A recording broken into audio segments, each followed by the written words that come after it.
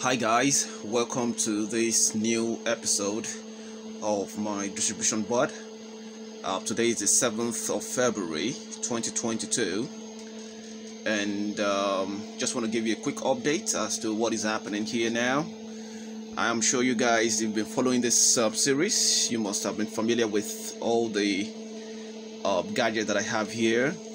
I've got this chat controller for 1070 watts solar panel. There are two of them. Each of them is 535 and they are connected in parallel.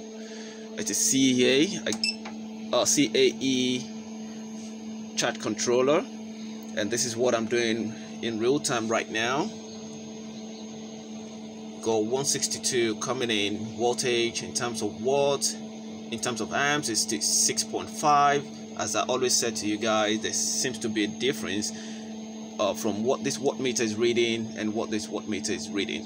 Now this happens to be more in real time. This also kind of in real time, but usually I notice that in terms of voltage, this one would do less compared to this one that is reading 179 right now, and this is telling me 163.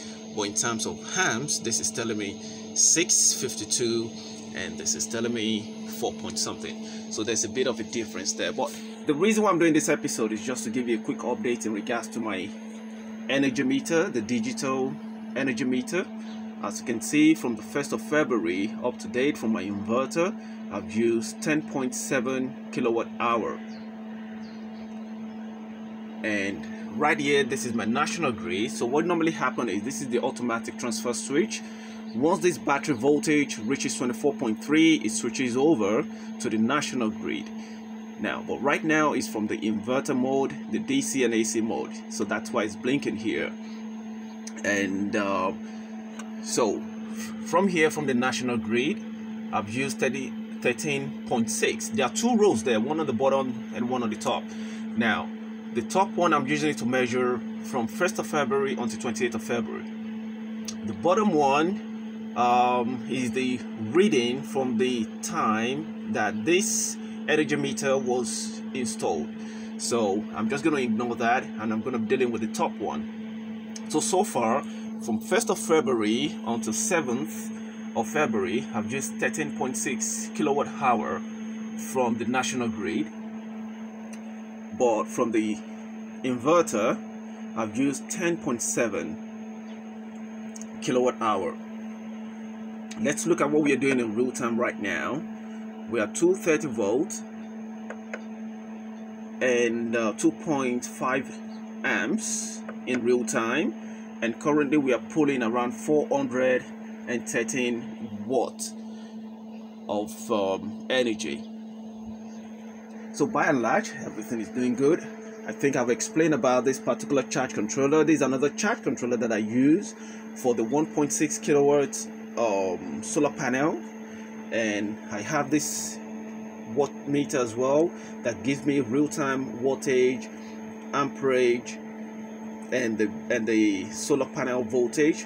But right now it's not giving accurate reading in terms of the voltage from the solar panel, but this is giving me accurate reading. The reason is I need to turn this off every morning in order to give me accurate reading, but I don't want to do that right now because I don't want to delete the amp power usage and the watt hour usage for today.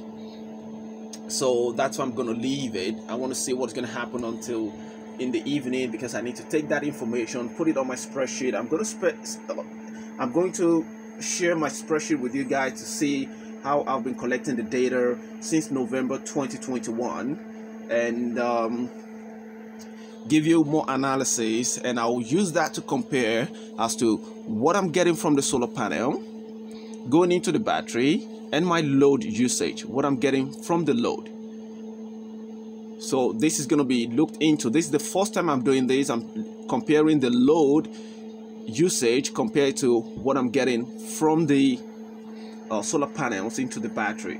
So at the end of the month, I'll be able to compare the two data and share with you guys, and also share my spreadsheet with you guys with the way I've been collecting the data and do my analysis from there. So thank you guys for watching. Please subscribe to my channel and you have a great day. Yeah, so I didn't talk about the third chart controller here, and this is for 2 solar panels. Each of them will be 400 watts, so I've got 800 watt solar panel coming into this top one, and that also comes with the watt meter that gives me day-to-day reading, real-time reading of what is coming through into this chart controller straight into the battery.